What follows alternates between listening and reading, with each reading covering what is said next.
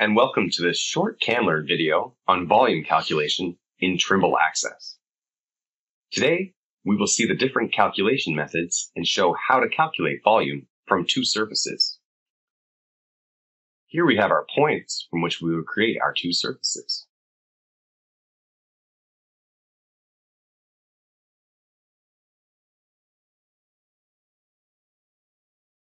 Our first surface represents the design surface.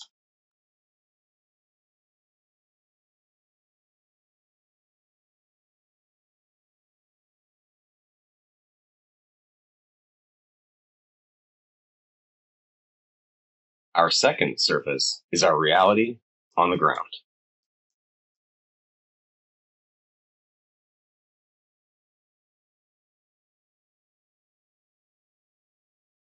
Once our two surfaces are created, we go to the 3 bars menu and select COGO and Compute Volume. As you can see, we have several methods available. The above an elevation method calculates the volume of a single surface above the determined elevation. Only the cut volume is calculated. The void volume method calculates the volume of material required to fill an area up to a specified elevation.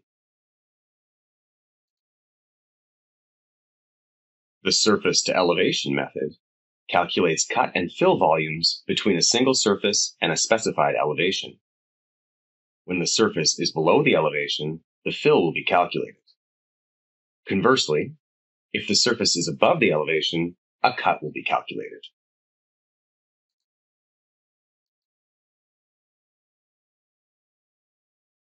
The stockpile depression method works with a single surface, which is treated as the final surface.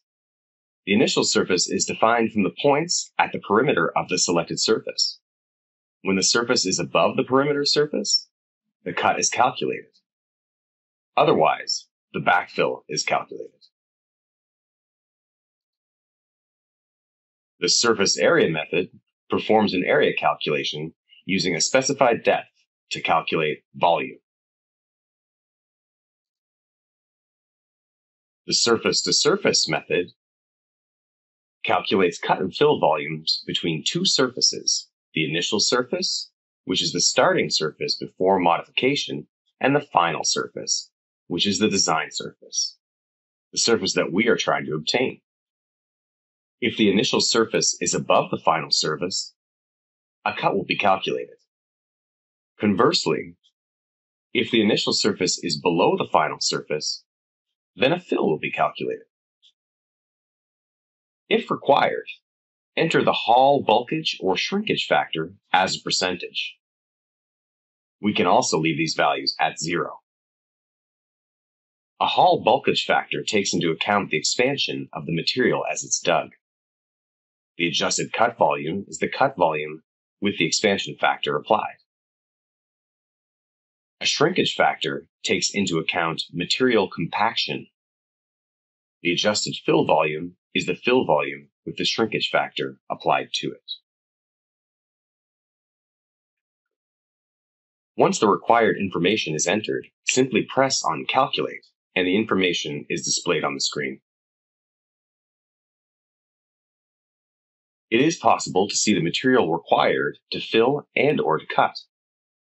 In order to be able to create a report including the calculation, we go to the 3 bars menu, go to our job, choose Export, and then choose Volume Computation Report. Our report will be generated in a PDF format. This completes the video on volume calculation in Trimble Access. Thank you.